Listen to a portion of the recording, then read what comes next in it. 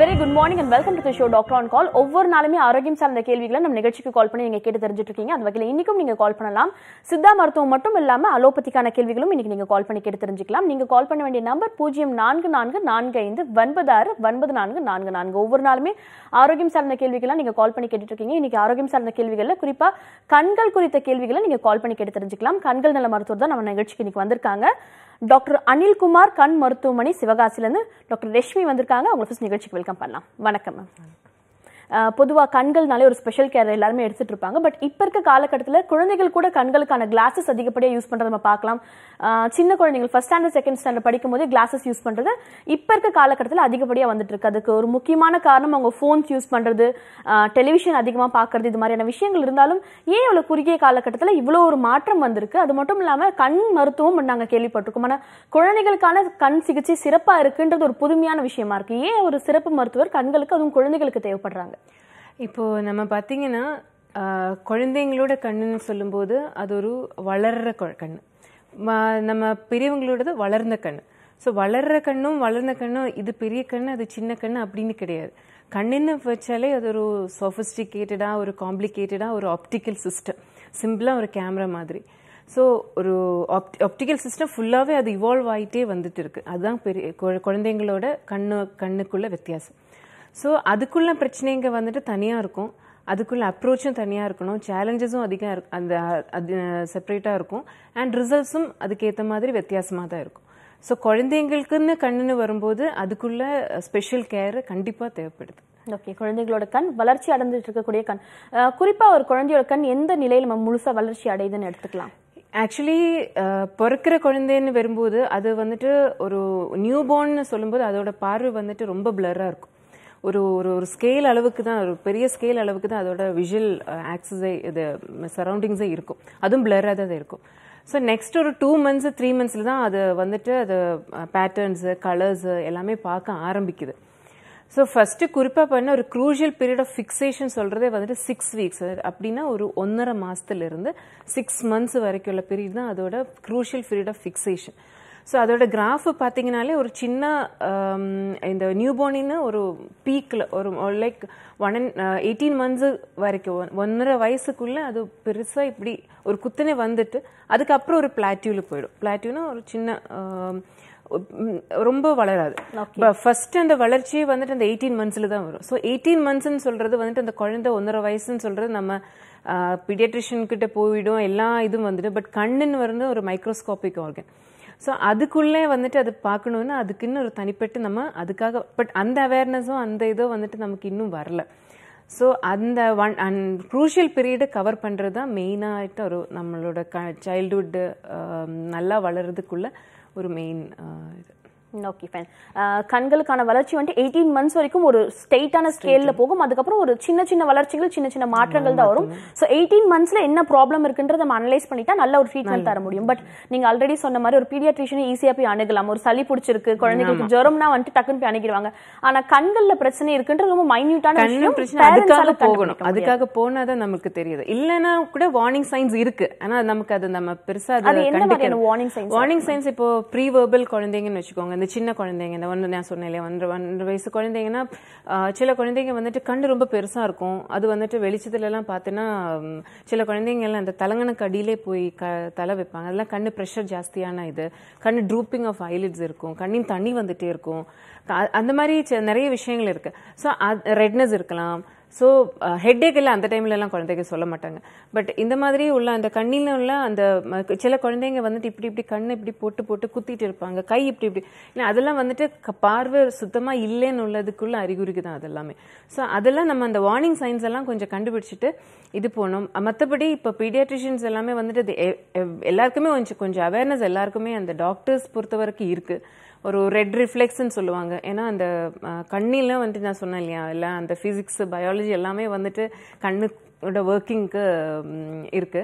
So அந்த optical system இந்த light ரிஃப்ளெக்ஷனில் வச்சுட்டு ரெட் ரிஃப்ளெக்ஸ்ன்னு ஒன்று ஒரு விஷயம் இருக்கு. ஸோ அது வந்துட்டு பீடியாட்ரிஷியன்ஸே கண்டுபிடிப்பாங்க. நம்ம ஃபோட்டோகிராஃபர்ஸே ஃபோட்டோ எடுக்கும்போது அந்த ரெட் ரிஃப்ளெக்ஸ் வரும். ஸோ அதில் கண்டுபிடிக்கலாம். ரெண்டாவது கண்ணு உள்ளே வந்துட்டு அந்த வெள்ளைப்படுது, அது மாதிரி விஷயங்கள் எல்லாம் இருக்குது. ஸோ பீடியாட்ரிஷியன்ஸ் யூஸ்வலி அவங்க வந்துட்டு கண்டுபிடிச்சு நம்மக்கிட்ட வந்து அனுப்புவாங்க. இல்லைன்னு கூட அதுக்காக இது பண்ணும். So most of the developed கண்ட்ரீஸில் என்ன ஆகும்னா ஒரு ஸ்கூலுக்கு போகிறதுக்கு முன்னாடி ஆர் ஒரு 1 இயர்க்கு எல்லாம் ஆகும்போதேக்கே வந்துட்டு கண்டிப்பாக ஒரு ஐ எக்ஸாமினேஷன் பண்ணுவாங்க. ஸோ நமக்கு வந்துட்டு அது அந்த ஒரு இதில் மட்டும்தான் இது இல்லை. ஓகே, இன்னைக்கு நம்ம நிகழ்ச்சியில கண்கள் குறித்த சிறப்பான மருத்துவர் தான் வந்திருக்காங்க. குறிப்பா குழந்தைகளுக்கான கண் பிரச்சனைகள், அது மட்டும் இல்லாம மார்க்கன் உள்ள குழந்தைகளுக்கு என்ன மாதிரியான சிகிச்சை முறைகள் தரலாம்னு சொல்லிட்டு இதை பத்தி டீட்டெயிலா அலோபதி மருத்துவர் வந்திருக்காங்க. சோ கண் எந்த அளவுக்கு ஒரு இன்றியமையாத ஒரு பாகம்ன்றது நம்ம எல்லாருக்குமே தெரியும். அதை பத்தி இன்னும் டீட்டெயிலா பல விஷயங்கள் பேசலாம். இந்த கண்களுக்கான ஸ்கூலுக்கு போகிறதுக்கு முன்னாடி பல முறைகள்லாம் பல கண்ட்ரீஸ்ல எல்லாம் பண்ணிட்டு இருக்காங்கன்னு சொன்னீங்க. அதை பத்தி தொடர்ச்சியா பேசலாம். நிகழ்ச்சியோட ஃபர்ஸ்ட் காலர் இணைப்புல இருக்காங்க. ஹலோ ஹலோ, வணக்கம். நீங்க இணைப்புல தான் இருக்கீங்க, பேசலாம். ஹலோ, சொல்லுங்கம்மா, உங்க பேர் என்ன, எங்க இருந்து கூப்பிடுறீங்க? என் பேர் வந்து லதாங்க. எங்க இருந்து கால் பண்றீங்க லதா? அம்பத்தூர். ஓகே, இப்போ யாருக்காக லதா கேட்டு தெரிஞ்சுக்க போறீங்க? எனக்காக தான்மா. உங்க வயசு என்னம்மா? 45 வயசு. ஓகே, உங்களோட கேள்வியை கேட்கலாமா? டாக்டர் இணைப்பில் தான் இருக்காங்க. சரிங்க. Hello doctor. Good morning Latha, சொல்லுங்க. குட் மார்னிங்மா. எனக்கு வந்து 45 வயசு ஆகுதுங்க. அம்பத்தூர் கள்ளிக்குப்பத்துல இருந்து பேசுறேங்க. சரிங்க. 6 மாதத்துக்கு முன்னாடி ஊருக்கு போயிருந்தேன். நான் கிராமத்துல வந்து மூங்கில் பந்தல் போட்டு வச்சிருந்தாங்க. சாப்பா இருந்ததுங்க அந்த மூங்கில். கண்ணுக்கு பட்டுருச்சுங்க மேடம். சரி. அது வந்து கண்ணுக்கு பட்டதுனால கண்ணுல வந்து அந்த வெள்ளை இது இருக்கு பாருங்க, கருப்பு இதுல படல. அந்த வெள்ளை இதுல பட்டதுனால அது ரத்தம் வந்துருச்சுங்க. அந்த 1 மணி நேரம் கழிச்சு ரத்தம் அதிகமா வந்ததுனால எங்க அம்மா ஹாஸ்பிட்டல் கூட்டிட்டு போனாங்க. சரி. கொதட்டூர்பேட்டை, அங்க திருத்தணி சைடு கொதட்டூர்பேட்டை ஒரு டாக்டர் கிட்ட கூட்டிட்டு போனாங்க. அவர் வந்து கண்ணுலயே ஏதோ இன்ஜெக்ஷன் எல்லாம் போட்டு மருந்துங்களெல்லாம் வச்சு அதை இணைக்கிற கதை அறந்துட்டு இருக்குது அந்த வெள்ளை இது. அதனால அது வந்து ஊசி மூலமாவோ மருந்து மூலமாவோ இணைச்சு மருந்து இது பண்ற அப்படின்னு சொல்லி சரி பண்ணி அனுப்புனாங்க. சரி. அதனால பின்னாடி ஏதாவது ப்ராப்ளம் வருமா மேடம் எனக்கு? இல்ல, அது ஆக்சுவலி ஐ ட்ராமான்னு சொல்றது வந்துட்டு கண்ணுல அந்த அடிபடுறது வந்துட்டு ரொம்ப காமனா இருக்கு. சின்ன குழந்தையில இருந்து பெரியவங்களுக்கு வரைக்கும் ரொம்ப காமனா இருக்கு. ஸோ நம்ம கருவலி தான் மெயினா இருக்கிறது. இந்த வெள்ளை மொழியில அடிபடுறது வந்துட்டு அவங்க பண்ண மாதிரி மருந்தும் அதுல பின்னாடி ஒரு பெரிய பிரச்சனை எல்லாம் வரப்போறது இல்லை. ஆனா நம்ம வந்துட்டு அந்த இது பண்ணும்போது, அந்த எக்ஸாமின் பண்ணும்போது ஃபுல்லா நரம்பு எல்லாம் கூட சேர்த்து பண்ணணும். ஏன்னா ஐ ட்ராமால இருந்து நரம்போட கண்ணோட விழித்திரைன்னு சொல்றது ஒரு சின்ன ஃபிலிம் மாதிரி. ஸோ அடிபடுறது வந்துட்டு அதோட இம்பல்ஸ் வந்துட்டு இம்பாக்ட் வந்துட்டு ரொம்ப ஜாஸ்தியா இருக்கு அப்படின்னா அந்த விழித்திரை கிழியறதுக்குள்ள வாய்ப்புகள் இருக்கு. ஸோ அந்த டைம்ல நமக்கு தெரியாது, அது ஒரு ஃபிளாஷஸ் மாதிரியோ மின்னல் மாதிரியோ நமக்கு தெரியும். ஸோ அந்த நமக்கு பேஷண்ட்டுக்கே சொல்லுவாங்க. ஸோ அந்த மாதிரி இருக்கு அப்படின்னா கூட அந்த ட்ராமா வந்துச்சுன்னா ஃபுல்லா அந்த கண்ணு நரம்பு ஃபுல்லாவே எக்ஸாமின் பண்ணணும், அவ்வளவுதான். மற்றபடி அந்த மருந்தும் இதை வெள்ளை மொழியில வர்றதுனால அந்த மருந்துலேயே நம்ம குணப்படுத்தலாம். பின்னாடி அதுக்கு ஒரு பிரச்சனை வரப்போறது இல்லை. ஓகேம்மா, தொடர்ச்சியா பேசலாம். நிகழ்ச்சியோட அடுத்த அழைப்பாளர் இணைப்புல இருக்காங்க. ஹலோ. ஹலோ, வணக்கம். சொல்லுங்க, உங்க பேர் என்னங்கிறது கூப்பிடுறீங்க? தீபிகாங்க, கோயம்புத்தூர்ல இருந்து கால் பண்றேன். ஓகேம்மா, இப்போ யாருக்காகமா கேட்டு தெரிஞ்சுக்க போறீங்க? என் பாப்பாக்கு வந்துட்டு 4 வயசு ஆச்சுங்க. ஓகேம்மா, தொடர்ச்சியா பேசலாம். உங்களோட கேள்விகளை கேட்கலாம். ஓகேங்க. பாப்பாக்கு இப்ப 4 வயசு ஆச்சுங்க. 2 இயர்ஸ் வரைக்கும் கண்ணில் எந்த பிரச்சனையும் இல்ல. அப்புறம் பெங்களூர்ல நீங்க கோயம்புத்தூர் ஷிஃப்ட் ஆன உடனே வந்துட்டு இது மாதிரி கண்ணில் வந்துட்டு கொஞ்சம் நல்லா ரெட்டிஷ் ஆச்சுங்க. அப்புறம் ஹாஸ்பிட்டல் போய் கேட்டதுக்கு ஒன்றும் பிரச்சனை கிடையாது, இது அலர்ஜி தான், டஸ்ட் அலர்ஜின்னு சொல்லிட்டு ஓலபெட் ஓடின்னு மருந்து ஜோலின்னு கொடுத்தாங்க. அப்புறம் 2 மந்த்ஸ் நாங்க வந்துட்டு அந்த மெடிக்கேஷன்ஸ்ல இருந்ததுக்கு அப்புறம் திருப்பியும் வந்துட்டு கண்ணு மங்களாதான் ஆக்சுவலியே ஒயிட் ஆகலைங்க. அப்புறம் சரி டாக்டர் வந்துட்டு விட்டு பரவாயில்லைங்க, ஒன்றும் பிரச்சனை இல்லை, அலர்ஜி தான், இது ஒன்றும் பிரச்சனை கிடையாதுன்ட்டாங்க. அப்புறம் இப்போ ரீசெண்டா 6 மந்த்ஸ்க்கு முன்னாடி வந்துட்டு நாங்க போய் செக் பண்ணப்போ அதே தான் சொன்னாங்க. இன்னும் ஆனா ஒயிட்டே ஆகலைங்க, ஆனா டஸ்ட் அலர்ஜி தான், ஒன்றும் பிரச்சனை இல்லை, பார்வை கோளாறுலாம் நல்லா இருக்கு, பார்வையெல்லாம் ரொம்ப நல்லா இருக்கு, ஒன்றும் பிரச்சனை இல்லை அப்படின்ட்டாங்க. அதான் சரி இது நார்மலுங்களா? என்ன 2 டாக்டர் கிட்டே வெரிஃபை பண்ணிட்டு 2 டாக்டர் இதான் சொன்னாங்க, அதான் என்னன்னு கேட்கலான்னு கூப்பிட்டேன். Okay, good மார்னிங்மா. உங்க பேரு? தீபிகாங்க. ஓகே, இப்போ அலர்ஜின்னு சொல்றது வந்துட்டு அது வந்துட்டு டவுன் ஆனாலும் சிட்டி ஆனாலும் ரொம்ப காமனா இப்போ இருக்கிற ஒரு பிரச்சனை தான். அது நார்மலா இருக்கு அப்படின்னு சொல்ல முடியாது. அலர்ஜி யூஸ்வலி வந்துட்டு அந்த தூசினால வர்றது, இல்லாட்டி அந்த போலன் அந்த மகரந்தம் சொல்லுவோம் இல்லையா பூவோட. So what ever the reason allergy வந்துட்டு நம்ம வந்துட்டு அது ஃபுல்லாவே கியூர் பண்ண முடியாது. அது திருப்பி வந்துட்டு தான் இருக்கும். ஏன்னா தூசியெல்லாம் நம்மளோட சுற்றும் இருக்கிறதுனால அது வந்துட்டு தான் இருக்கும். அது தடுக்கிறதுக்குள்ள விஷயங்கள் தான், நம்ம ஒரு கண்ட்ரோல் பண்ண வேண்டிய விஷயங்கள் தான் பண்ண முடியும். ஒன்றுன்னா அந்த அலர்ஜி அந்த ஃபர்ஸ்ட் ஸ்டேஜ் அந்த ரெட்டிஷாலாம் வரும்போதே வந்துட்டு அதுக்கு உடனே கேட்குற மாதிரி ட்ராப்ஸு டாக்டர் கொடுப்பாங்க. அதுக்கப்புறம் அந்த மெயின்டெனன்ஸ் தான் இந்த வினோலேப் அண்ட் ஒலோபட்டன் மாதிரி உள்ள ட்ராப்ஸ் எல்லாம் வருது. மெயினாக நம்ம என்ன பார்க்கணும் அப்படின்னா, அலர்ஜி வந்த உடனேயே டாக்டர்ஸ் கிட்ட கொண்டு போய் காட்டணும். இது ஒரே டைமில் முடிகிற விஷயம் கிடையாது, திருப்பி திருப்பி வந்துட்டு தான் இருக்கும். ஸோ வரும்போது எல்லாமே வந்து டாக்டர்ஸ் கிட்ட காட்டணும், நம்மளாம் போடக்கூடாது. ரெண்டாவது நம்ம கொஞ்சம் ப்ரிகாஷன்ஸ் எடுக்கணும். மேக்ஸிமம் தூசி உள்ள விஷயங்கள் எல்லாம் வந்துட்டு வெளியில் விளையாட போனால் வீட்டில் வந்த உடனே கை முகம் கண்ணுக்குள்ளே கழுகுனா கூட ஃபுல்லாக ஸ்ப்ளாஷ் பண்ணி கழுகணும். கை முகம் கால் எல்லாம் நல்லா கழுகணும். வீட்டில் கர்டன்ஸு அண்ட் பெட்ஷீட்ஸ் எல்லாமே தூசி அடித்து வைக்கணும். எல்லா வீட்டில் டஸ்ட்டு கொஞ்சம் கம்மி பண்ணணும்.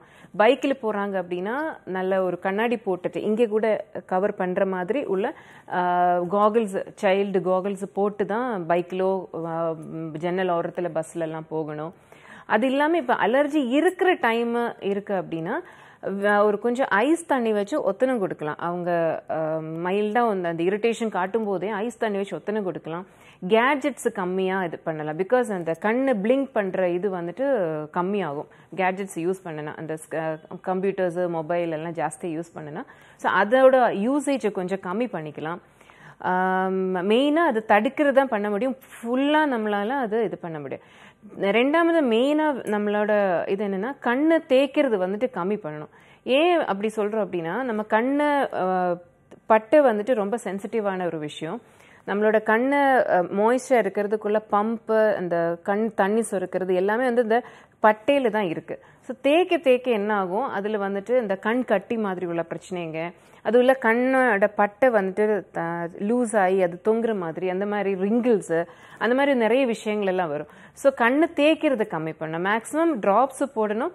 அது இல்லைன்னா ஐஸ் தண்ணி வச்சு ஒத்தனை கொடுத்து அந்த குழந்தைக்கு அந்த சிம்டம்ஸை கொஞ்சம் கம்மி பண்ணணும். திருப்பி திருப்பி வரும்போது கண்டிப்பாக டாக்டர்ஸ்கிட்ட கூட்டி போய் அந்த ட்ராப்ஸு போட்டு தான் ஆகணும். திடீர்னு அது மாறாது. ஒரு 10-12 இயர்ஸ், ஒரு 16 இயர்ஸ் வரைக்கும் குழந்தைக்கு அது வந்து போய் தான் இருக்கும். அதுக்கப்புறம் பாடியாகவே அதுக்கு அது தவிர்க்கிற மாதிரி வந்துடும். ஓகே, நன்றிம்மா கால் பண்ணதுக்கு. தொடர்ச்சி அடுத்த அழைப்பாளரும் இணைப்பில் இருக்காங்க. ஹலோ ஹலோ, வணக்கம். சொல்லுங்க, உங்க பேர் என்ன, எங்கிருந்து கூப்பிடுறீங்க? ஹலோ, என்னோட பேர் சித்ரா மேடம். நான் திருச்சியில இருந்து பேசுறேன். ஓகே சித்ரா, இப்போ யாருக்காக கேட்டு தெரிஞ்சுக்க போறீங்க? என்னோட குழந்தைக்காக தான் நான் கேட்கணும்னு சொல்லிட்டு மேடம் கால் பண்ணேன். ஓகே, உங்க குழந்தையோட வயசுமா? என்னோட பேபிக்கு 4 இயர்ஸ் ஆகுது மேடம். ஓகே, பேசலாமா? டாக்டர் இணைப்பில் தான் இருக்காங்க. Okay, good morning doctor. Good morning Chitra.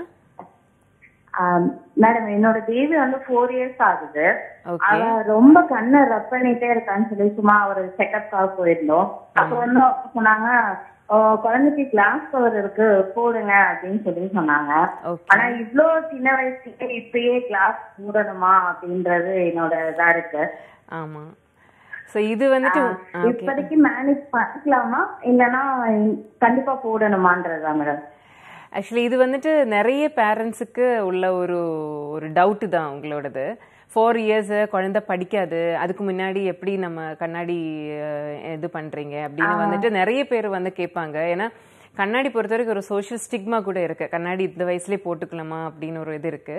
So கண்ணாடின்னு பொறுத்த வரைக்கும் என்ன ஆகும்னா, இந்த நம்மளோட கண்ணு நான் சொன்ன மாதிரி ஒரு ஆப்டிக்கல் சிஸ்டம்.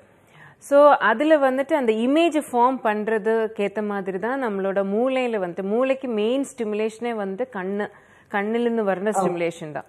ஸோ அது ஒரு 75% நம்ம மூளை டெவலப்மெண்ட்டே வந்துட்டு கண்ணில் இருந்து வர விஷயங்கள் தான்.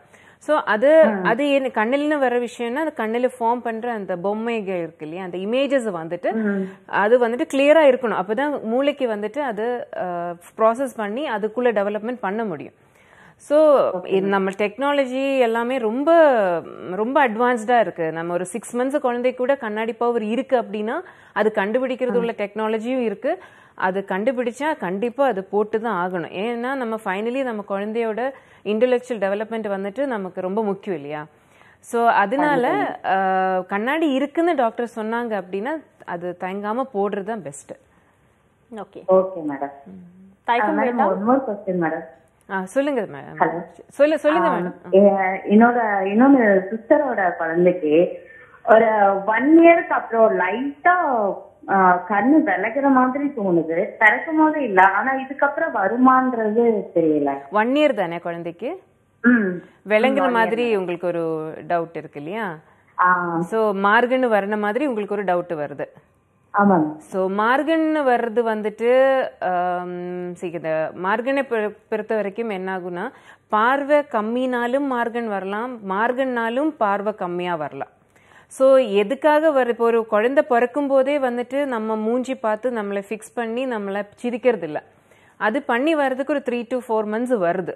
ஸோ மார்கன் நம்ம கண்ணு முன்னாடி வர்றதுக்கு சில மார்கன் வந்துட்டு 6 months நம்மளால கண்டுபிடிக்க முடியும். சில மார்கன் வந்துட்டு 2 years 2-3 years தான் கண்டுபிடிக்க முடியும்.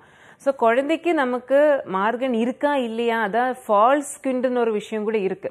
ஸோ அதுவா இல்லையா அப்படின்னு ஒரு கண்ணு டாக்டர் கிட்ட காட்டி ஃபுல் செக்அப் பண்ணணும். மருந்து ஊற்றி அதில் கண்ணில் ஏதாச்சும் பவர் இருக்கா இல்லாட்டி வேற ஏதாச்சும் அப்படின்னா நிறைய பிரச்சனைங்க வந்துட்டு மார்கன்னு தான் ஃபர்ஸ்ட் சிம்டமே. ஸோ அதனால அது வந்துட்டு ஃபுல் செக்அப் கண்டிப்பாக மார்கனுக்கு பண்ணி தான் ஆகணும். Okay, and as soon as possible அந்த மார்கனுக்கு நம்ம ட்ரீட்மெண்ட் பண்ணாதான் visual development and intellectual development நல்லா நடக்கும் குழந்தைங்களுக்கு. ஓகே, உடனே போய் ஒரு டாக்டர் அணுகி அதுக்கான ஸ்கிரீனிங் பண்ணி என்ன மாதிரியான மார்கனா இருக்குன்றது தெரிஞ்சுக்கிறது அவசியமான விஷயமா இருக்குன்னு சொல்லியிருக்காங்கம்மா. நன்றி கால் பண்ணதுக்கு. பேசலாம். இப்போ ப்ரீவியஸ் காலர் கால் பண்ணப்போ குழந்தைக்கு வந்துட்டு பிறக்கும்போது ஸ்குவிண்ட் வரல, பட் இப்போதான் மார்க்கன் வர்ற மாதிரி எங்களுக்கு ஒரு ஃபீல் இருக்குன்னு சொல்லிட்டு பல பெற்றோர்கள் குழந்தைகளுக்கு மார்க்கன் இருக்குன்ற விஷயம் தெரிஞ்சுட்டு பிறகும் இது ஒன்றும் பெரிய விஷயம் கிடையாது, போக போக மாறிடும், நம்மளே ப்ராக்டிஸ் கொடுக்கலாம் அப்படின்ற மாதிரி சொல்லுவாங்க.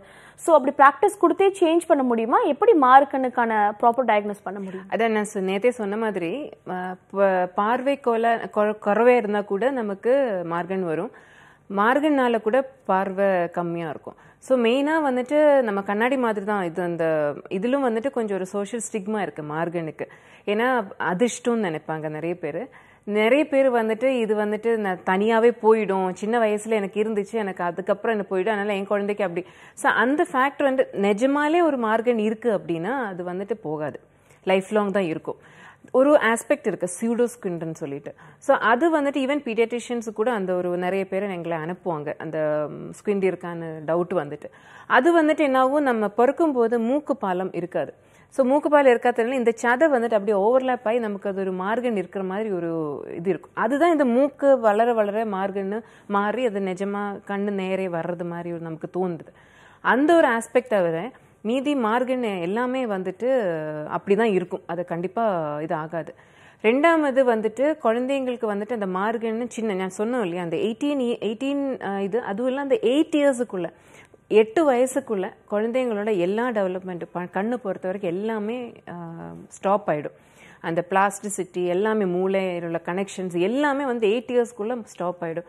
ஸோ அதுக்குள்ளாரே வந்துட்டு அந்த குழந்தையனை கண்டுபிடிச்சு அந்த மார்கனை என்ன ஏதுன்னு ஒரு எக்ஸாமினேஷன் பண்ணி பயப்பட வேண்டியதா இல்லாட்டி இன்டர்வென்ஷன் வேணுமா, அதை பயிற்சியில் பண்ணலாமா, கண்ணாடி போடலாமா, சர்ஜரி எல்லாம் வந்துட்டு ரொம்ப கடைசியில் தான் நம்ம சஜஸ்ட் பண்ணுறது. ஸோ அது எல்லாமே வந்துட்டு ஃபஸ்ட்டே பார்த்து என்ன எதுன்னு கண்டுபிடிச்சு அந்த 8 yearsக்குள்ள அந்த குழந்தைங்கள அது கொண்டு வந்தாதான். இல்லைன்னா இந்த லேசியா இல்லைன்னா அந்த ஆம்பிளியோப்பியா சோம்பேறி கண்ணு அந்த மாதிரி உள்ள ஆஸ்பெக்ட்ல எல்லாம் போச்சு அப்படின்னா அந்த லைஃப்லாம் குழந்தைக்கு அந்த கண்ணு கம்மி பார்வையிலே அது வாழ்க்கை ஃபுல்லாவே அது இதாகிடும். 8 yearsக்கு அப்புறம் நம்மளால ஒன்றுமே பண்ண முடியாது, helpless to two anything regarding the கண்ணு பார்வைக்கு ஏற்ற மாதிரி.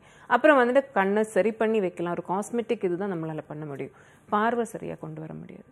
ஓகே, பல பெற்றோர்கள் வளர வளர எல்லாமே சரியா போயிடும், கண்களும் சரியா போயிடும்ன்ற ஒரு மித்து இருக்கு. அப்படி இல்லாம 8 வருஷத்துக்குள்ள ஒரு கண் முழுமையா வளர்ந்துடுது அப்படின்னு சொல்லியிருக்காங்க. ஸோ 8 years பேபிக்குள்ளேயே கண்கள்ல இருக்கக்கூடிய பிரச்சனைகளை டயக்னோஸ் பண்ணி டாக்டர் போய் அணுகிறது ஒரு முறையான விஷயமா இருக்கும் டாக்டர் சொல்லியிருக்காங்க. தொடர்ச்சியா பேசலாம். நிகழ்ச்சியோட அடுத்த அழைப்பாளர் இணைப்புல இருக்காங்க. ஹலோ ஹலோ, வணக்கம், சொல்லுங்க உங்க பேர் என்ன, எங்க இருந்து கூப்பிடுறீங்க? என் பேர் ரேணுகாங்க. எங்க இருந்து கால் பண்றீங்க? அரும்பாக்கத்துல இருந்து கூப்பிடுறேங்க. ஓகேமா, இப்ப யாருக்காகமா கேட்டு தெரிஞ்சுக்க போறீங்க? என் பொண்ணு ஜனஸ்ரீக்காகங்க. அவங்க வயசு என்னம்மா? 7 வயசுங்க. பேசலாமா? குட் மார்னிங்மா. Good morning doctor. பாப்பாவுக்கு வந்து ஃபர்ஸ்ட் கண்ணுல ரொம்ப ப்ராப்ளம் அதிகமா இருந்தது. என்ன ப்ராப்ளம்? சரியான இல்ல போர்டு தெரியல, எக்ஸாம்க்குலாம் போர்டு தெரியல, எனக்கு எழுத தெரியலன்னு சொல்லிட்டு இருந்தா. டாக்டரை போய் பார்த்து என்ன ஏதுன்னு பார்த்தா கண்ணுல பொடுகு இருக்கு அப்படின்னு சொன்னாங்க. பொடுகு இருக்குன்னோட நாங்க அதுக்கான ட்ரீட்மெண்ட் எல்லாம் எடுத்தோம். அப்பயும் பார்வை கோளாறு கொஞ்சம் அதிகமாவே இருந்தது. அதுக்கப்புறம் கண்ணாடி போட சொன்னாங்க. ஆனா கண்ணாடி அவளை செக் பண்ணி பவர்லாம் பார்த்து தான் வாங்கணும். ஆனா அந்த கண்ணாடி அவ போட்டோன்னா தலைவலிக்குது, எனக்கு நிறைய ப்ராப்ளம் வருது அப்படின்னு சொல்லிட்டு நிறைய ஃபால்ட் சொல்றாங்க. கண்ணாடி அவளால போடவே முடியல. நாங்க ரொம்ப எவ்வளவு புஷ் பண்ணாலும் இது பண்றா. அதுதான் என்ன பண்றது எனக்கு தெரியல. இல்ல இது வந்துட்டு அவளுக்கு வந்துட்டு மல்டிபிள் பிரச்சனைங்க இருக்கு. ஒரு பிரச்சனை மட்டும் கிடையாது இல்லையா. கண்ணு பொடுகு வர்றது வந்துட்டு கண்ணு முடி எப்படி இருக்கோ அதுக்கேற்ற மாதிரி, தலைமுடி எப்படி இருக்கோ அதுக்கேற்ற மாதிரி தானே நம்ம கண்ணு முடிவு இருக்கு இல்லையா. ஸோ கண்ணு முடியில என்னெல்லாம் பிரச்சனைங்க வரும் அதே தான் நம்ம வந்துட்டு கண்ணு தலைமுடியில என்ன பிரச்சனை இருக்கோ அதுதான் கண்ணு முடியிலும் வந்திருக்கு.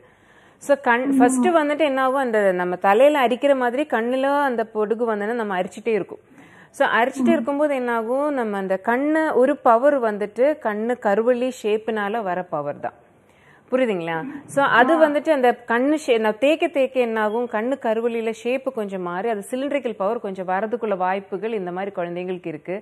அது இல்லைன்னா கூட இந்த வேறொரு அதோட பெரிய ஒரு விஷயம் என்னன்னா, அந்த கண்ணு கருவலி வந்துட்டு ஒரு கோன் மாதிரி ஃபார்ம் ஆகிறதுக்குள்ள வாய்ப்பு, கெரட்டோகானஸ்ன்னு சொல்லுவாங்க.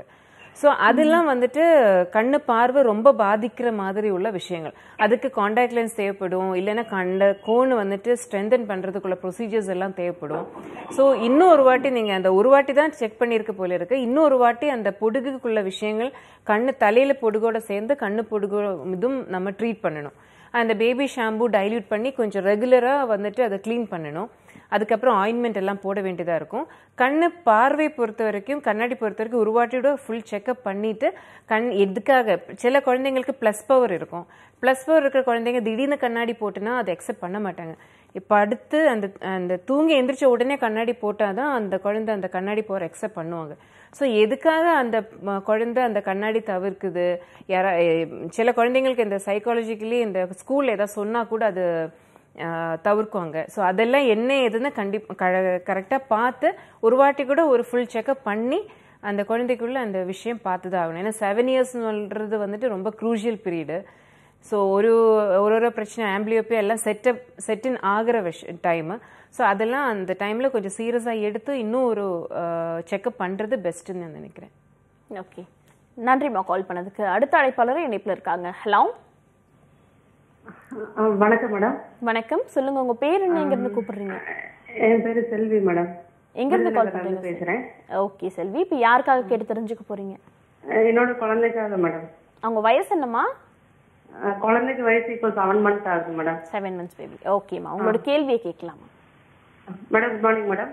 குட் மார்னிங் செல்வி, சொல்லுங்கம்மா. மேடம், என்னோட பேபி வந்து ஒரு 8 monthsல பிறந்துருச்சு. அப்போ வந்து டாக்டர் வந்து குழந்தைக்கு ROP ஸ்கிரீனிங் பண்ணணும்னு சொல்லி ஒரு செக்அப் பண்ண சொன்னாங்க. ஐ டாக்டர் கன்சல்ட் பண்ண சொன்னாங்க. ஆனா அப்போ வந்து என்னால கன்சல்ட் பண்ண முடியல. இப்போ வந்து குழந்தைக்கு 7 months ஆயிடுச்சு. ஆனா அந்த கருவிலில ஒரு சென்டர்ல ஒரு ஒயிட் டாட் மாதிரி தெரியுது. பேபி வந்து ஃபேஸ் வந்து சரியா பார்க்க மாட்டேங்கிறாங்க. பிளஸ் கொஞ்சம் எனக்கு மாறுகன்னு அந்த குழந்தைக்கு இருக்கிற மாதிரி தெரியுது. ஆரோப்பின்னு சொல்றது வந்துட்டு ரெட்டினோபதி ஆஃப் ப்ரிமெச்சுவரிட்டி. அது எப்படி அப்படின்னா, நம்ம குழந்தை இப்போ 40 வாரம் இல்லாட்டி 10 மாசம் நம்ம வயருக்குள்ள தானே இருந்து ஃபுல்லா டெவலப் ஆகி வர்றது இல்லையா. ஸோ சில குழந்தைங்க இப்போல்லாம் நமக்கு வந்துட்டு நம்மளோட டெக்னாலஜினாலும் அந்த பீடியாட்ரிஷியன்ஸோட எக்ஸ்பர்டைஸ் எல்லாமே வந்துட்டு சிட்டியெல்லாம் தாண்டி டவுனுக்கு வரைக்கும் நம்ம தமிழ்நாட்டிலலாம் வர ஆரம்பிச்சிருச்சு. ஸோ வந்துருச்சு. ஆக்சுவலி தமிழ்நாடு பொறுத்த வரைக்கும் இந்த ஹெல்த் ஸ்டேட்டஸ் சொல்றது வந்துட்டு ஒரு 10 வருஷம் முன்னாடி ஐஎம்ஆர்னு சொல்றது வந்துட்டு 30 இருந்துச்சுன்னா இப்போ ஆல்மோஸ்ட் 15 வரைக்கும் வந்துச்சு. ஆல்மோஸ்ட் டெவலப்டு கண்ட்ரீஸ் வரைக்கும் வந்துச்சு. ஏன்னா ஒரு 28 வாரம் 20 வாரம் உள்ள குழந்தை, 5 மாசம் உள்ள குழந்தைய கூட நம்மளால உயிர் கொடுத்து கொண்டு வர முடியுது. ஒரு 1/2 kg உள்ள குழந்தை, ஒரு அரை கேஜி உள்ள குழந்தைய கூட உயிர் கொடுத்து பீடியாட்ரிஷியன்ஸ்னால கொண்டு வர முடியுது. பட் என்ன பிரச்சனைனா, அந்த மாதிரி வரும்போது அதுக்குள்ள சேலஞ்சஸ் வந்துட்டு அதுக்கேற்ற மாதிரி கூடும். ஸோ ரெட்டினோபதி ப்ரிமெச்சுரிட்டி வந்து இந்த குறை மாசத்துல வர குழந்தைங்களுக்கு வர பிரச்சனை தான். இந்த நரம்பு வந்துட்டு அந்த உள்ளேயே டெவலப் ஆக வேண்டிய நரம்பு நம்ம வெளியில வந்து அந்த நரம்பு கண்ணு நரம்பு டெவலப் வளர வேண்டியதா இருக்கு. ஸோ சில குழந்தைங்களுக்கு என்ன ஆகும், அது எஸ்பெஷலி ரொம்ப வெயிட் கம்மியா இல்லாட்டி அந்த டைம் ரொம்ப அசால்ட்ஸ் எல்லாம், அந்த நியூனியட்டல் அசால்ட்ஸ் எல்லாம் நிறைய இருக்கிற குழந்தைங்க அப்படின்னு வரும்போது அந்த நரம்பு வந்துட்டு ஃபுல்லாவே வளர மாட்டேங்குது. ஸோ ஒரு இடத்துல வந்துட்டு அந்த ஒரு தடையா ஃபார்ம் பண்ணி அந்த நரம்பு இழுத்துட்டு அந்த நரம்பு ஃபுல்லாவே டிட்டாச் ஆகி அந்த பார்வையே வந்துட்டு குழந்தைக்கு இல்லாம போகுது. ஸோ அதுதான் ரெட்டினோபதி ப்ரிமெச்சூரிட்டி ரிலேட்டட் பிளைண்ட்னஸ் சொல்றது. இன்னைக்கு உள்ள சிச்சுவேஷனுக்கு ஏற்ற மாதிரி இந்தியா தான் அது லீட் பண்ணுது. இந்தியாவில் தான் அந்த உலகத்திலே இருக்கிற பிளைண்ட்னஸ்ல ரெட்டினோபதி ப்ரிமெச்சூரிட்டி இந்தியாவில் தான் லீட் பண்ணுது. பட் இப்போ உள்ள பீடியாட்ரிஷியன்ஸ் ஆனாலும் எல்லா பேரண்ட்ஸும் கூட அது புரிஞ்சுக்கிட்டு அது வந்துட்டு அது ட்ரீட்மெண்ட் எடுத்துக்கிறாங்க. ஸோ கண்டிப்பாக அதோட யூசஸ் வந்துட்டு அந்த பெனிஃபிட்ஸ் வந்து ஃபியூச்சர் ஜென்ரேஷன்ஸுக்கு இருக்கும். அந்த இந்த சுச்சுவேஷன் கூட மாறிட்டு தான் வருது. இப்போ நம்ம குழந்தைக்கு வந்துட்டு ஒரு 7 மாசத்துல பிறந்துட்டு அந்த ப்ரிமெச்சூரிட்டி ஆஃப் ரெட்டினோபதி ப்ரிமெச்சூரிட்டி இருக்குன்னு டயக்னோஸ் பண்ணதுக்கு அப்புறம் அந்த குழந்தைய கொண்டு போய் காட்டி இந்த சொல்ற அந்த ட்ரீட்மெண்ட் பண்ணணும். பண்ணிட்டு அது என்ன ஆகும், அந்த நடுவில் அந்த கருவலிக்கு நடுவில் அந்த வெள்ளை வர்றது வந்துட்டு அந்த லாஸ்ட் ஸ்டேஜ் தான். அந்த குழந்தைய வந்துட்டு அந்த ஞாபகம்லாம் விட்டு வந்துட்டு நடுவில் வந்த ஒரு ஸ்டேஜ் தான். இப்போ பார்க்கல அப்படின்னா அந்த குழந்தைக்கு வந்துட்டு நெக்ஸ்ட் ஸ்டெப்பு வந்துட்டு அந்த நிஜமாலே அந்த விட்டு வந்துட்டு நம்ம குழந்தைக்கு பார்வை இருக்கா இல்லையான்னு பார்த்து அதுக்கேற்ற மாதிரி ரீஹாபிலிட்டேஷன் அந்த மாதிரி விஷயங்கள் எல்லாம் கண்டிப்பாக இனிமேல் அந்த குழந்தைக்கு பண்ணணும். ஏன்னா 7 மாதம் தான் ஆகுது பிறந்துட்டு. ஸோ இப்போவே நம்ம பண்ணாதான் குழந்தைக்கு வந்துட்டு அது ஒரு லிமிட்டேஷன் இல்லாமல் அது நல்லாவே லீட் பண்ண முடியுற மாதிரி உள்ள சிச்சுவேஷன்ஸ் நம்ம கொடுக்க முடியும். ஓகே, நீங்கள் ஆல்ரெடி டாக்டரை பார்க்கறதுக்கு ஒரு அப்பாயின்மெண்ட் வாங்கி தாமதம் ஆயிடுச்சுன்னு சொன்னீங்க. இனிமேல் தாமதப்படுத்தாமல் உடனே போய் டாக்டர் அணுகிறதும் அதுக்கான ட்ரீட்மெண்ட் எடுக்கிறதும் தான் ஒரு ப்ராப்பரான விஷயமா இருக்கும் டாக்டர் சொல்லியிருக்காங்கம்மா. நன்றி கால் பண்ணதுக்கு. தொடர்ச்சி அடுத்த அழைப்பாளர் இணைப்பில் இருக்காங்க. ஹலோ ஹலோ, சொல்லுங்கம்மா, உங்கள் பேர் என்ன, எங்கிறது கூப்பிடுறீங்க? சென்னையிலிருந்து பேசுறேன் மேடம். ஓகே, இப்போ யாருக்காகம்மா கேட்டு தெரிஞ்சுக்க போறீங்க? எனக்காக தான் கேட்கணும். உங்கள் வயசு என்னம்மா? 44. பேசலாமா? Good மார்னிங்மா. Good morning madam. Good morning madam. எனக்கு இந்த தலை சுத்தல் மயக்கம் இருக்கு மேடம். அது கண்ணுக்கும் அதுக்கும் எதாவது ரிலேட்டட் இருக்குமா? அதனால மயக்கம் வருமா? புரியல, உங்களுக்கு மயங்கின மாதிரி தெரியுதா? ஒரு மாதிரி அப்பப்போ வந்து இல்ல கண்ணு நல்லா கிளியரா இருக்கு. பட் இந்த தலை சுத்தல் மயக்கம் வந்து அடிக்கடி வருது. ஓகே, நீங்க என்ன வேலையில இருக்கீங்க? நான் டீச்சிங் லைன்ல இருக்கேன் மேம். Teaching line. கம்ப்யூட்டர்ஸ் அந்த மாதிரி விஷயங்கள் எல்லாம் கொஞ்சம் அதிகமா யூஸ் பண்றீங்களா? இல்ல அந்த மாதிரி யூஸ் பண்ண மாட்டேன். ஸ்மார்ட் போன் மட்டும் கொஞ்சம் அதிகமா இருக்கு. வேற ரைட்டிங் வொர்க் அதிகமா இருக்கு. உங்க வயசு 44 ஆகுது மேம். 44. அப்போ கண்ணு செக் பண்ணீங்களா நீங்க? கண் செக் பண்ணேன் மேம். அவங்க என்ன சொன்னாங்கன்னா இந்த ஒரு ஐ வந்து பெருசாவும் ஒரு ஐ சின்னதாவும் இருக்கு. அதனால பார்வை இதுல அதிகமா இருக்கு, இதுல கம்மியா இருக்கு உங்களுக்கு. அதனால ஒரு வேலை இருக்கலாம், நரம்பு ஏதாவது ஃபால்ட்டா இருந்தா தலைசுத்தல் மயக்கம் வரலாம் அப்படின்னு சொன்னாங்க. ஆமா, பிகாஸ் கண்ணுல வந்து ஒண்ணு வந்து நம்மளோட டயர்ட்னஸ் தான். அது கண்ணுனாலேயோ இல்லாட்டி நம்ம ஜென்ரல் டயர்ட்னஸ்னாலேயும் நமக்கு மயக்கம் வரலாம். கண்ணுல வந்துட்டு பார்வை உங்களுக்கு நல்லா இருந்தனா கூட இந்த மாதிரி 2 கண்ணும் ஒரே மாதிரி இருந்தாதான் நமக்கு வந்துட்டு அது கரெக்டா பிரெயின் அதுக்கேற்ற மாதிரி நமக்கு ஒர்க் பண்ணி அந்த இது வர முடியும். ஸோ டயர்ட்னஸ் தான் மெயினாக. அந்த மயக்கம் வர்றதுக்கு மெயினாக வந்துட்டு டயர்ட்னஸ் தான். அது நம்ம பாடி டயர்ட்னஸ் இருக்கலாம், இல்லாட்டி கண்ணில் உள்ளது கூட இருக்கலாம். ஸோ 44 இயர்ஸ்னு வரும்போது நமக்கு வந்துட்டு வெள்ளெழுத்தெல்லாம் வர ஆரம்பிக்கிற டைம் ஆச்சு. ஸோ அது டாக்டரை காட்டிட்டு அந்த மாதிரி நம்ம நியர் ஒர்க் அதிகமாக டீச்சர்ஸ்னு சொல்லும்போது எழுதுறது ஒர்க் எல்லாமே அதிகமாக இருக்கு இல்லையா? ஸோ அதனால அது வெள்ளெழுத்து வந்துட்டு வந்திருக்கா இல்லையான்னு செக் பண்ணிட்டு கண்ணு ஞரம்பு 40 இயர்ஸுக்கு அப்புறம் கண்டிப்பாக வந்துட்டு கண்ணு ஞரம்பு செக் பண்ணி தான் ஆகணும். Because all life style disease எல்லாமே நமக்கு வர டைம் ஆகுது. ஸோ அந்த செக் பண்ணிட்டு அதுக்கு மேலே எல்லாமே நார்மலாக இருக்கு, வெள்ளெழுத்து ஒன்றும் இல்லை, எல்லாம் வெள்ளெழுத்து இருக்குன்னா அதுக்கு கண்ணாடி போட்டுட்டு அதுக்கப்புறம் நம்மளோட ஜென்ரல் ஹெல்த் தான் பார்க்கணும். மெயினாக வந்துட்டு கூல் ஃபார்மெண்டேஷன் கொடுக்கலாம். கேட்ஜெட்ஸ் மெயினாக கம்மி பண்ணுங்க. நம்மளோட ஸ்மார்ட் ஃபோனு, கம்ப்யூட்டர்ஸ், டேபு அதெல்லாமே கொஞ்சம் தேவைக்கு மட்டும் யூஸ் பண்ணிட்டு கம்மி பண்ணுங்க. மெயினாக என்ன சொல்கிறேன்னா, இந்த தூங்குறதுக்கு முன்னாடி ஒரு 1/2 hour முன்னாடி டிவி கேட்ஜெட்ஸ் எல்லாமே ஆஃப் பண்ணிட்டு ஒரு ரெஸ்ட் எடுத்துட்டு தான் நம்ம வந்துட்டு ஒரு 10-10:30 வந்து தூங்கின மாதிரி தான் இருக்கணும். அந்த மாதிரி இருந்தால் தான் அந்த கண்ணோட அந்த ஜென்ரல் ஹெல்த் வந்து நம்ம காப்பாற்ற முடியும். தொடர்ச்சியாக பேசலாம். அடுத்த அழைப்பாளரும் இணைப்பில் இருக்காங்க. ஹலோ. ஹலோ, வணக்கம் மேடம். வணக்கம், சொல்லுங்க சார். உங்க பேர் என்ன, எங்கிருந்து கூப்பிடுறீங்க? என் பேர் தீபக், நான் காரைக்கால்ல இருந்து பேசுறேன். இப்போ யாருக்காக சார் கேட்டு தெரிஞ்சுக்க போறீங்க? எனக்காக தான் மேடம். உங்க வயசு சார்? 34. பேசலாம், டாக்டர் இணைப்பில் தான் இருக்காங்க. Good morning sir. வணக்கம் மேடம். சொல்லுங்க சார், சொல்லுங்க. நான் இப்போ கன்ஸ்ட்ரக்ஷன் ஃபீல்ட்ல ஒர்க் பண்ணிட்டு இருக்கேன், ப்ரொஃபஷனல் ஃபீல்ட்ல. ஓகே. எனக்கு வந்து இப்போ சம்டைம்ஸ் இப்போ கண் அரிப்பு அது மாதிரி ஏதாவது ப்ராப்ளம் வருது. ஓகே. வெளிச்சத்தை பார்க்கும்போது தலைவலி வருது.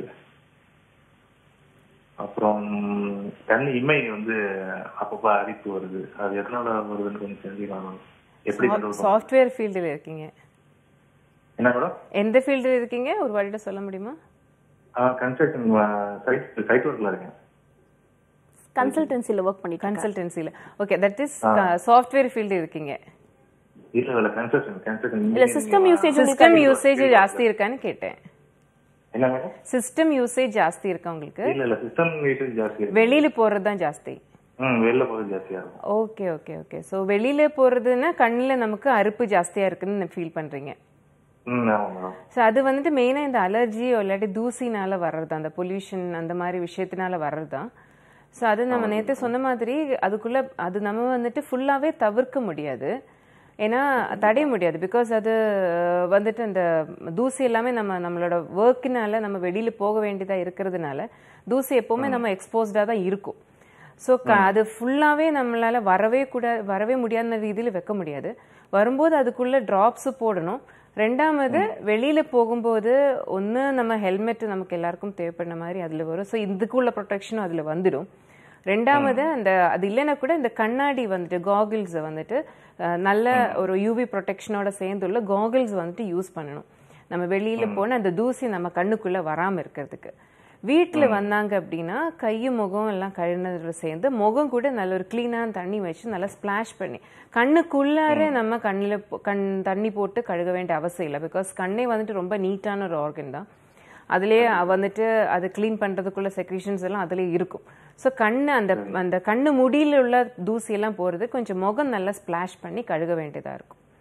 ஸோ அந்த மாதிரி கொஞ்சம் ப்ரிகாஷன்ஸ் எடுத்தனா இந்த மாதிரி விஷயங்கள் கொஞ்சம் அவாய்ட் பண்ணலாம்.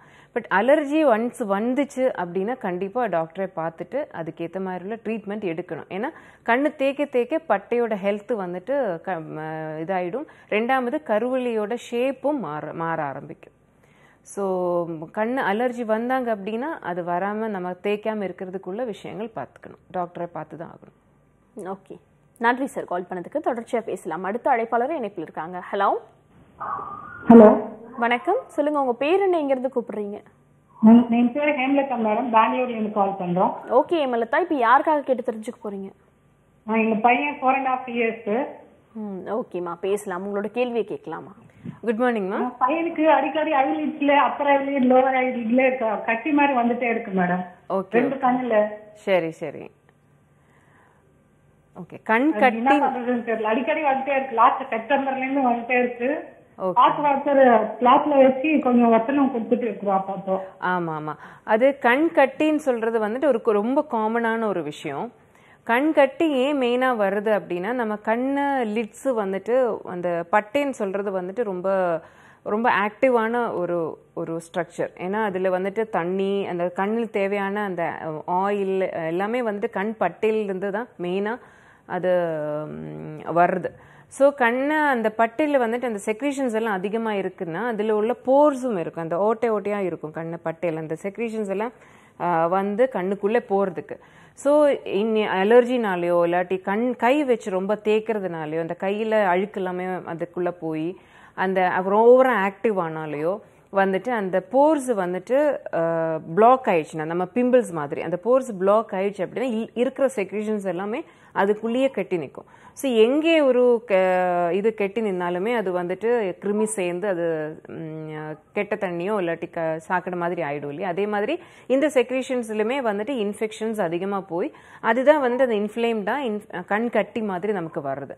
ஸோ வந்துச்சு அப்படின்னா அது மெயினாக ஃபர்ஸ்ட் வந்து நீங்கள் சொன்ன மாதிரி அந்த சுடுதண்ணி வச்சு ஒத்தனை கொடுத்து அந்த போர்ஸ் ஓப்பன் பண்ணணும். பண்ணிட்டு அதுக்குள்ள ஆயின்மெண்ட் அண்ட் ட்ராப்ஸ் அண்ட் ட்ரீட்மெண்ட்டை கரெக்டாக எடுத்தால் தான் அந்த இன்ஃபெக்ஷன்ஸ் எல்லாமே கண்ட்ரோல் பண்ணி வர முடியும். பிகாஸ் பட்டைன்னு சொல்றது வந்துட்டு நான் முன்னாடி சொன்ன மாதிரி ஒரு பம்பு மாதிரி. ஸோ இந்த செக்ரீஷன்ஸ் எல்லாமே வந்து அது கண்ணுக்குள்ளே வந்துட்டு செக்ரீட் ஆகி அது ட்ரெயின் ஆடுறது எல்லாமே வந்துட்டு கண் பட்டை தான் மெயினாக இது பண்ணுறது.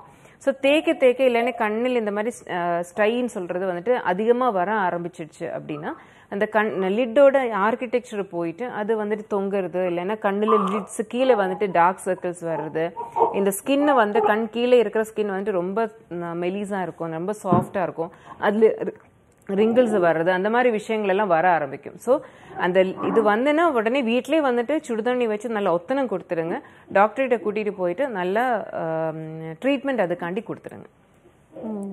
அதனால கண்ணுக்கு ஒன்றும் பிரச்சனை இருக்காது மேடம்? கண்ணுக்குள்ளார பிரச்சனை ஆசச் இருக்காது. பட் ஆனால் அந்த தேக்க தேக்க அந்த கருவலியில் உள்ள கண்ணாடி பவர் வந்துட்டு வர்றதுக்குள்ள வாய்ப்புகள் இருக்கு. ஓகே, நன்றிப்பா கால் பண்ணதுக்கு. டாக்டர், உங்களோட மருத்துவமனை வந்து சிவகாசியில் இருக்கு. சிவகாசியை தாண்டி உங்களை வேற எங்கேயாவது மீட் பண்ணணும்னா எப்படி மீட் பண்ணலாம்?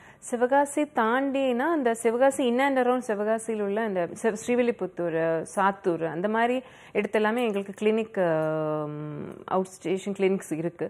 ரெண்டாவது மெயினாக சிவகாசி தான். சிவகாசிலே வந்துட்டு 2 சென்டர்ஸ் எல்லாம் இருக்கு. ஒன்று வந்துட்டு ஸ்பெசிஃபிக்காகவே அந்த ஸ்பெஷாலிட்டி இதாக வச்சுருக்கோம்.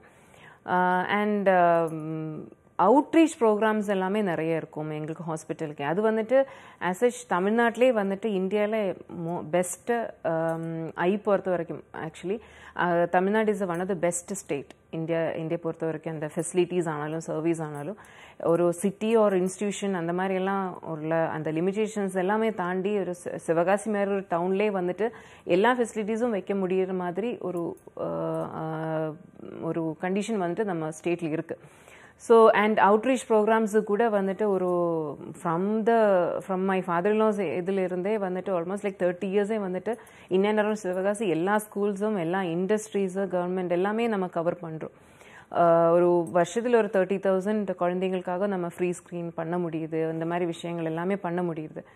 பட் என்ன பிரச்சனைனா இந்த ப்ரீ கேஜி அந்த 3 இயர்ஸு வந்துட்டு அந்த ஸ்டேஜில் தான் நம்மளால் கவர் பண்ண முடியும். அதாவது முக்கால்வாசி அந்த சைல்டுஹுட் பிளைண்ட்னஸ் அந்த மாதிரி விஷயங்கள் எல்லாம் அதுக்குள்ளேயே வருது. அந்த ஒரு 18 நான் சொன்ன மாதிரி அந்த 2 இயர்ஸ் வரைக்கும் உள்ளதுலேயே வந்துடுது.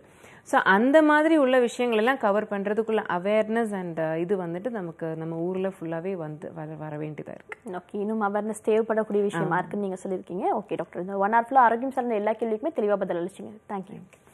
நீங்களும் வீட்டில் இருந்தபடி ஆரோக்கியம் சார்ந்த கேள்விகள்லாம் கேட்டு தெரிஞ்சுட்டு இருப்பீங்க. இதே போல் மண்டேயும் வேறு ஒரு மருத்துவரும் உங்களுக்கு சந்திக்கிறேன். Until then, this is Kritika telling bye from you all.